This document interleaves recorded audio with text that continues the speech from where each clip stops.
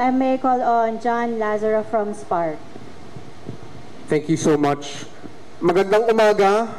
Good morning to all of our colleagues and to our media present. It's been made clear by our previous speakers on this panel that one big thing that is at stake here is, of course, the question of national sovereignty, as well as the question of the scale of the transfer of fuel from the Red Hill facility in Hawaii over to Subic here in the Philippines.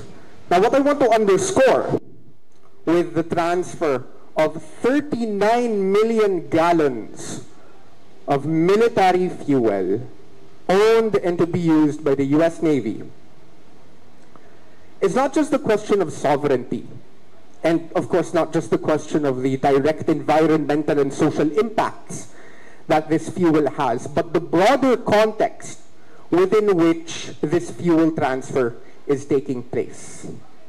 Take note that this 39 million gallons of fuel, because it is owned by the US Navy, is not some sort of export of fuel to the Philippines that at the very least could be used by Filipino civilians. This is not the case. The case is that this fuel is going to be transferred to Subic still as the property of the US Navy. The broader context here is the militarization of the Southeast Asian Sea, what the mainstream media and most commentators would call the South China Sea or the West Philippine Sea. But we would rather prefer to use the term Southeast Asian Sea. No?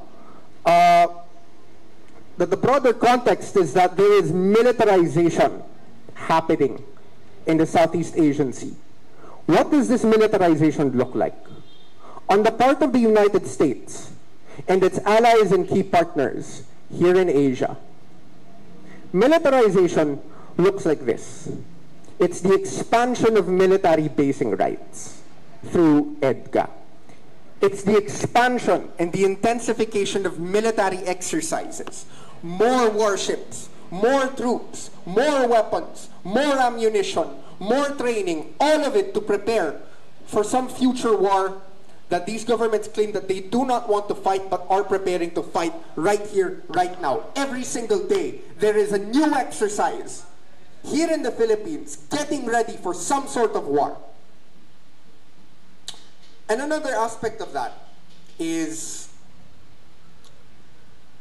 of course, when it comes to the question of intensified basing, of intensified military exercises, you have intensified logistical needs. Part of that is the energy to fuel war. And that fuel is very much well enough, 39 million gallons of US Navy fuel to be based in the Philippines without any discussion from the public, without any discussion from the media here in the Philippines, without any notice from the government of the Philippines or even of the United States to the Philippines, tells us that there is something behind all of this. Now, of course, we can't, some people might say, of course, that, we can't just jump to conclusions. Maybe this is some sort of agreement, fine print of agreements between the Philippines and the United States, and it's all part of the treaty, so we don't have to tell you anything, right? But 39 million gallons of fuel is 39 million gallons of naval fuel that is enough only to service the needs of a fleet for its operations for quite some time. This is not something that we could say is just a fuel transfer. This is for us a fuel transfer that is curiously enough to fuel a fleet. And so we want explanations immediately from the government of the Philippines and from the government of the United States. What is this 39 million gallons of naval fuel for?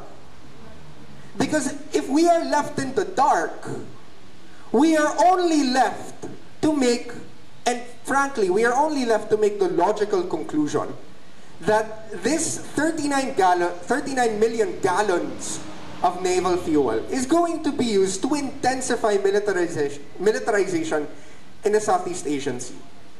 Now let me make it clear, militarization is of course not only coming from the side of the United States and its allies, it's also of course coming from China. We know this from the fact that there is intensified construction of military facilities in the Southeast Asian Sea. There is intensified presence of the Chinese Coast Guard and the Chinese Coast Guard militia. We know this for a fact, but that is precisely the point. The more militarization we see in the Southeast Asian Sea, the more tensions will rise. The more we will see the chance of conflict escalating in our own backyard. And who is going to be at the front lines of this conflict? None other than the Republic of the Philippines. And who is going to face the brunt of the costs of this war? Not just financial, but also physical, environmental, social, generational. It is going to be the citizens of the Republic of the Philippines. The people of this country will bear the brunt and the costs of war.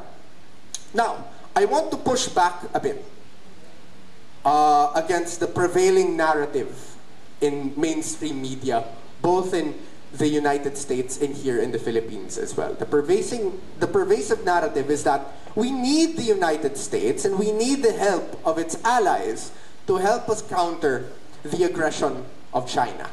For the longest time, that has been the stance of the Department of Foreign Affairs and the stance of multiple administrations in this country, and something that has been widely backed by the public here in the Philippines. That is understandable due to our history of colonization by the United States.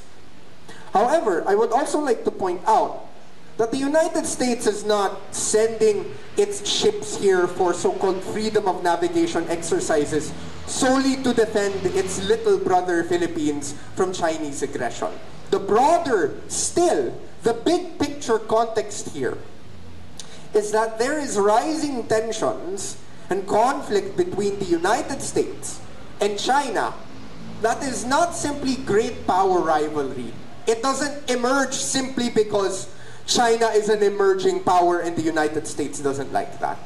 Let's call a spade a spade. This is imperialist rivalry. It is rivalry between two imperialist powers that are going head to head because they are fighting for economic influence around the world, and they are looking to compete with each other because they want to ensure access to markets, access to resources, access to diplomatic connections all around the world. And if it means war, then it means war. We have seen imperialist rivalry and the cost of imperialist war all throughout history.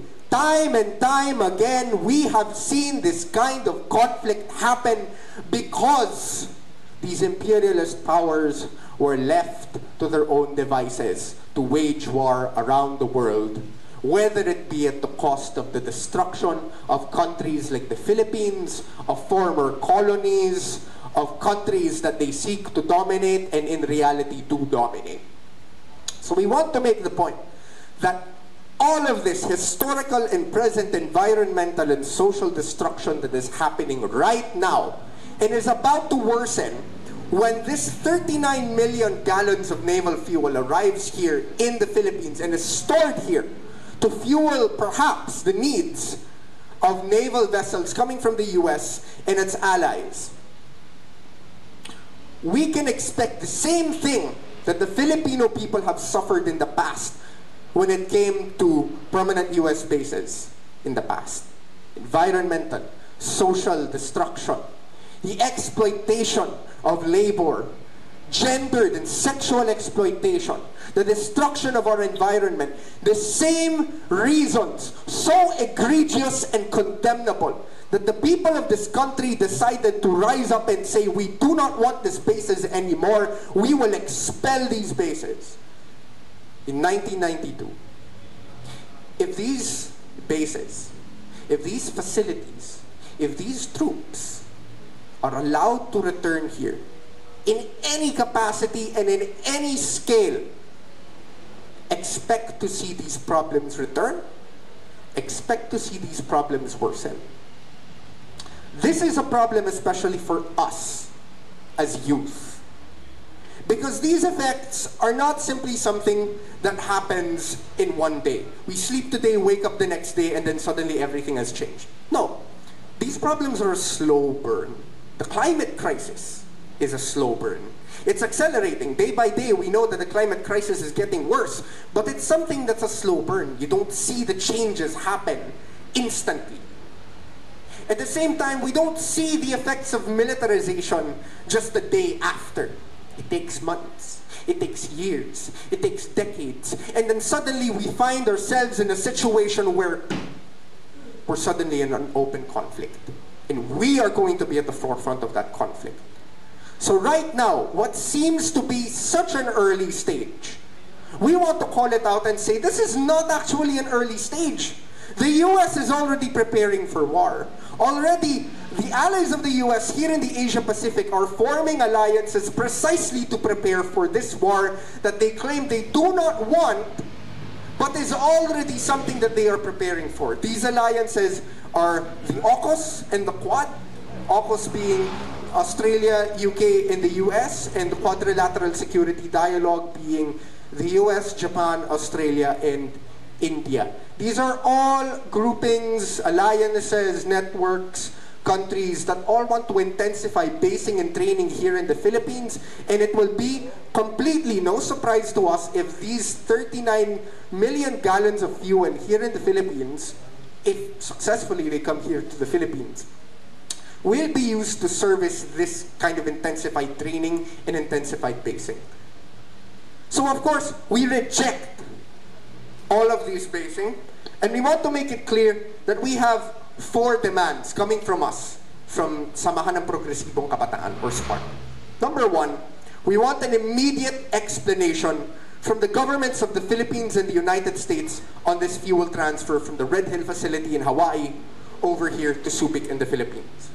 Number 2, we want the Philippine government to immediately reject fuel transfer from Hawaii to Subic. Immediately. Third, we demand the rejection of all treaties that are causing militarization here in the Southeast Asian Sea and in the Philippines. What are these treaties? Number 1, the oldest and the strongest, the Mutual Defense Treaty between the Philippines and the United States. Number 2, we want the Visiting Forces Agreement junked, not just with the US but also with its allies. Number 3, we want EDCA junked. No more military basing, no more base leasing. We want all of these things to be gone. Not just because of the environmental and social impacts that they have, but precisely because of militarization.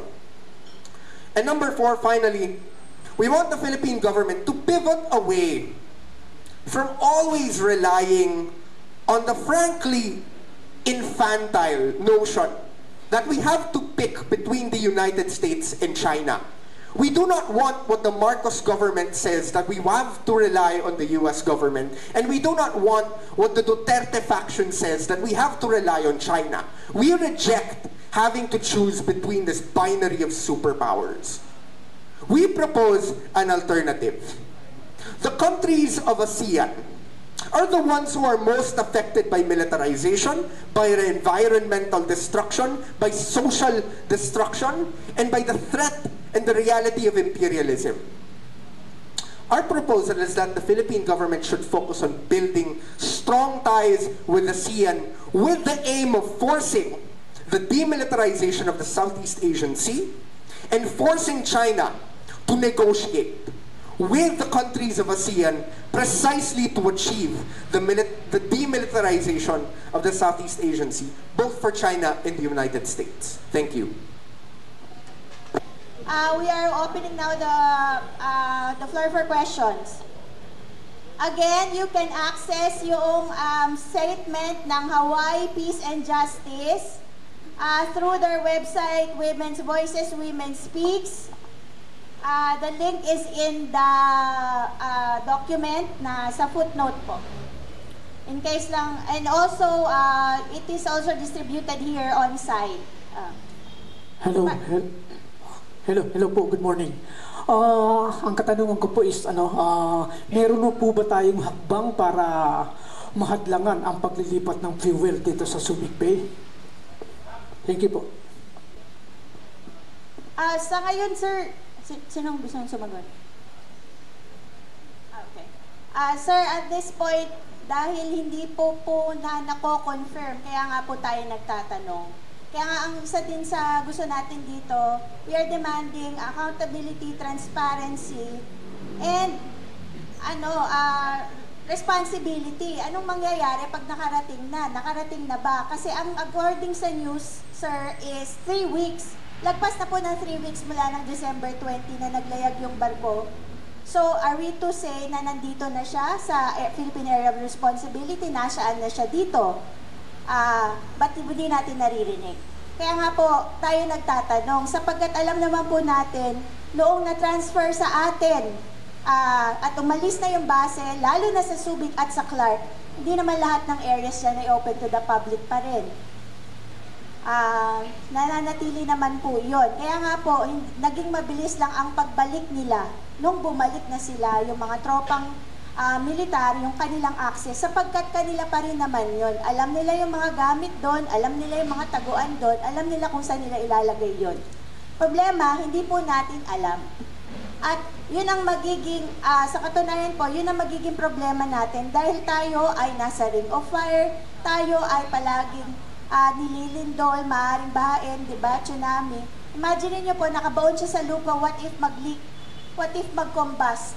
Anong mangyayari? Paano? Sinong mananagot? Yun po yung problema natin eh. Kaya po, kung kaya, kung naabutan yung sinasabi ng mga kasama natin sa Hawaii, kung kaya sila mismo, military families na nagkakanda sakit na, ay sinasabi to their faces that the water is safe kahit amoy gasolina na, paano pa po tayo? Eh tayo, napakalayo natin eh. Di ba po? Hindi nga tayo familiar eh. Meron po ba tayong standard sa sasabing water quality? Pag buba may burak-burak, hindi na po ba yun safe? Eh alam naman po natin kung ngayon nga, parang pinagtsatsagaan pa natin yung medyo hindi sa kagandahan ng itsura ng katubigan natin. Diba? Kapag nag-leak yan, malalaman po ba natin yung difference? Follow-up lang po, ma'am. Ma'am, meron na ba tayong idea kung saan nanggagaling yung, kung merong bas-bas galing dito sa atin?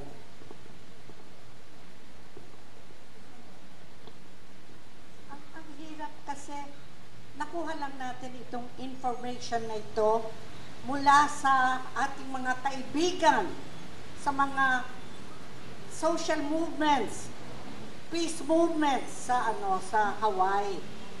Wala po tayong lumabas ito sa isang pahayagan, Honolulu Reporter, Star, okay, Star Advertiser.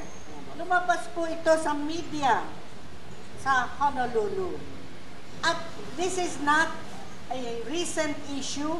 This is a problem that the population of Hawaii, of Honolulu, have been protesting against for years. It took them years of protesting until very recently, in 2021, there was again a spill and contamination of the water, which they had been protesting against as a real possibility. So this is the only time that the U.S. Navy acted to say, okay, we will close down the storage facility in Hawaii, the Red Hill storage facility, and they adopted what they called a distributive strategy to distribute all the fuel, over 100 million gallons, underneath that Red Hill storage facility, which they are now closing, finally, decommissioning, and they will redistribute the fuel to different countries. And one of the countries identified, supposedly, is the Philippines. That's why this is something that we should really be very worried about, very concerned about, very disturbed about. And we should know what is happening, and more than that, there should be some public issue or debate. This cannot just be an action on the part of the U.S. We don't even know if the Philippine government was really consulted. But certainly, this is beyond what we, the Filipino people, have been made aware of. It's bad enough that we have been coerced or pressured into adding additional EDCA sites just recently, just about a year ago, to the 5 original sites provided to the U.S. military forces. Bumalik na po sila. Bakit hindi tayo nagtatanong noon pa? In the first place, bakit natin pinayagang bumalik sila ng wala man lamang protesta galing sa taong bayan? Na pinatalsik na po natin ang base militar. At maliwanag nilagay na yan sa ating constitution. Bakit po nilalabag uli natin? Walang pakundangan ang constitutional provision na wala nang magkakaroon ng panibagong mga foreign troops and facilities in this country without a treaty concurred in by the Senate. We have entered, as has been mentioned earlier, we are part of the ASEAN Agreement of Neutrality and the nuclear weapons-free zone in this area. We have always touted and shouted that we have an independent foreign policy, but please let us ask questions. Is this the way an independent government with a independent foreign policy, is this how they should conduct themselves? Hindi po. We are asking questions, and that's why it comes as a shock and a feeling of protest and condemnation. Why is this happening again and again without people's consent and discussion? It's time to ask questions and to criticize and to protest at makialam. We have a stake here. It's not only the Philippine government, but every person, every woman, man and child. This is affecting the life and health situation of our people. We cannot just let this go on without media. We look to media to please ventilate the issue and ask questions for us so that you can reach out to greater population. Kailangan po nating pukawin ang kaalaman ng ating mga kababayan. We should add our citizens' voices against all these impending and ongoing wars of aggression on the part of the U.S. Right now, alam ko ang matinding issue is the Palestine issue. But who is behind the Palestine-Israel genocidal policy and attacks against Gaza, against the Palestinian people? Isipin po natin yan. Kaninong kamay ang nagpapagalaw sa lahat ng ganitong mga war-like situations?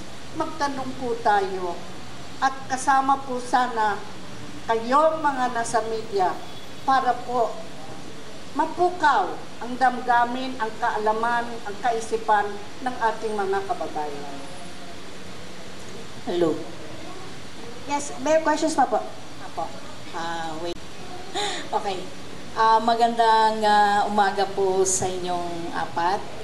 Kathy Cruz po mula sa tuklasin natin ang ating katipunan, and of course, DZXL, ang ating katipunan, DZXL, every Sunday 7 to 9, tuklasin natin sa Katipunan Channel. Okay, ang dami ko pong pero isa lang po ang nararamdaman ko ngayon. sa mga impormasyon na ibinahagi nyo. One is, kinabahan ako, naalarma ako, at nangangamba ako sa posibleng gulo na mangyayari sa susunod na mga pagkakataon. Okay? So, first po, para lang maliwanag lang po yung mga tanong sa isip ko. First, kailan nyo po nalaman mismo na may ganitong aktibidad sa Subic? That's one. Second, nung nalaman nyo po ito, is there any chance na una, tumawag po kayo o sumulat kayo sa Department of Environment and Natural Resources? O sumulat din kayo sa Armed Forces of the Philippines to ask, may nabalitaan kami na ganito, is it true? So, yun po yung mga questions sa sarili ko na parang bilang isang organisasyon, parang may moral obligation ka rin. Tama po kayo, mabuti nga po inilabas nyo yan because ang impormasyon bang ito ay classified information kaya hindi nila pinapaalam sa taong bayan. So, that's one set of question. Tapos, sa mga abogado po natin, tanong ko lang po, pagkaklaro lang, pag sinabi po bang treaty, di po ba dapat ito ay dumadaan sa referendum? Ito po ba ay parang desisyon na lang ba to ng Kongreso at Senado? So, yun po yung mga tanong ko. And added to that, wait lang po. May mga notes lang po ako.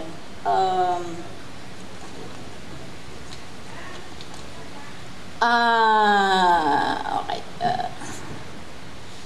Okay, yung pong pagkaklaro ko lang po, kasi sabi niyo po, tinanggal na natin wala na yung base militar. So, ang tanong ko po, sino ang nagpabalik? Bakit bumalik? At sino ang pumayag? Ngayon, kung ang gobyerno natin, ang mga opisyal ng gobyerno natin, ang nagpapayag niyan, yaan po labag sa batas sa saligang batas ng ating Pilipinas at yan po ay pagtatraidor sa taong bayan, di po ba? So, please answer po.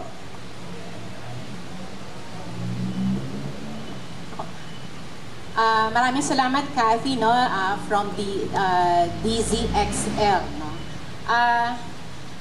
Tama ka, nakakapangamba, nakaka-alarma, nakakatakot, at sa totoo, nakakagalit. Nakakagalit na ganito yung nangyayari. Remember, mula doon sa may facts na binitawan ng ating mga kasama from Hawaii, 19,000 gallons yung nag-leak sa kanila, affecting 93,000 families. 19,000 gallons nag-leak mula sa 80-year-old facility. Pagkatapos, walang ano-ano, maglilipat na lang sa Pilipinas ng 39 million gallons. Ang layo ng 39 million sa 19,000. Kaya napakarami yung posibleng maapektuhan na mamamayan at napakalawak na karagatan yung posibleng, di ba, makontaminate nito. Yun nga lang pagbiyahe niya magmula sa Hawaii, papuntang sa Pilipinas, 3 weeks. Paano kung may nangyari? Huwag niyong kakalimutan yung Tubata Reef, di ba? Yung damage doon. Huwag niyo rin kakalimutan kapag nag-iisip tayo ngayon ito. Yung bases clean up nang iwanan nila hanggang ngayon, hindi pa rin. Di ba? Tapos ang paglilinis, ang dami pang iniwan nila. Pagkatapos, eto na naman. Huwag natin din kalimutan na sa matagal na panahon, paano pumapel ang Subic? Matagal na yan. Hindi na yan base, no? Hindi na yan. Naging commercial siya. Pagkatapos, bigla na lang. Mag-i-store ka dyan ng fuel ng 39 million. Saan mo i-store yung ganong kadami? At kailan hinanda yung facility na yan? Kailan ginawa yung underground facility na yan na pwedeng paglagyan ng 39 million gallons of fuel? Diba? Yung ganitong kadami ay sapat talaga para mangyera. Kaya talaga nakakatakot.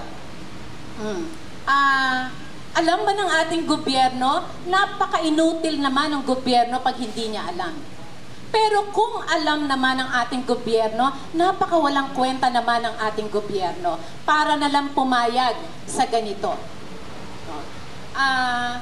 Hindi na ba tayo matuto? Pero ano ang pinapakita nito? Yung agad-agad, bigla-bigla, yung pwede na lang mag-store ng ganung kadaming Navy fuel. Diba? Fuel para pang-militarize. Fuel para pang-gera. Diba? Ano ang pinapakita nito? Diba? Na pwede tayong basta-basta na lang panghimasukan.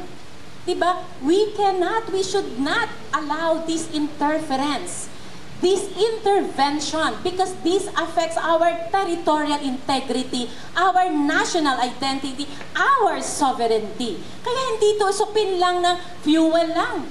Diba? Kung basura nga yan Diba? Ang laking usapin na, pero ito. Diba? Hindi nga natin alam kung use na yan, yung fuel na yan. O ano na ang klase ng fuel na yan. Diba? Kaya nakakatakot talaga.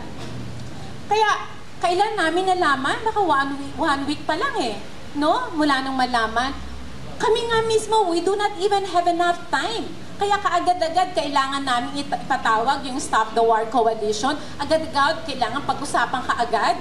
Diba? Mabuti, handa agad ang ating mga kabataan, handa agad ang Stop the War para, sige, pag-usapan ito sa harap ng media. Sige, i-expose ito.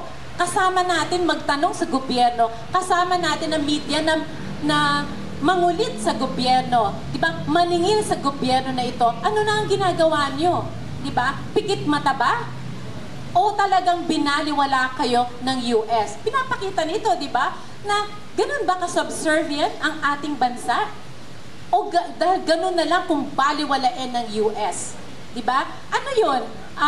We were made for the longest time. We were made to believe that we need US. We were made to believe that we are weak. We were made to believe na kailangan natin sila. Because that's how. Diba? That's winning the hearts and the minds. Ganun kasama yun sa buong taktika, eskema ng US. Kailangan na natin yung baguhin. Mahirap, di ba? Matagal, malalim. Pero kailangan nating simulan. Kailangan nating simulang manindigan para sa ating bansa, para sa ating mamamayan, para sa ating sariling teritoryo. At simulan natin ngayon. Di ba? I-expose ito. Kung kami naniningil kami, kasama, dapat lahat ng media maningil. Lahat ng itong katanungan namin, sagutin. Paano? Mas ginusto talaga namin. Sulatan ng AFP, sulatan pa si BBM, mas ginusto namin na kausapin ang mamamayang Pilipino. Mas ginusto namin na kausapin ang media at i-expose ang lahat ng ito. Dahil hindi lang talaga nakakapangamba. Nakakagalit talaga. This is so enraging, and therefore all of us should be enraged by this attack to our sovereignty, by this interference, by this intervention, by this attack to our territorial integrity. Yung pagtrato sa atin na parang basura o basurahan o lagakan ng kung ano pa man gusto nila. Tama na. Diba? Tama na yan. Manindigan tayo para sa ating bansa. Remember, US will never be acting in the interest of the Philippines, in the interest of the Filipino people. Tayo lang yon. US will only act in and for the interest of US and never for the Philippines. Magandang umaga po ulit.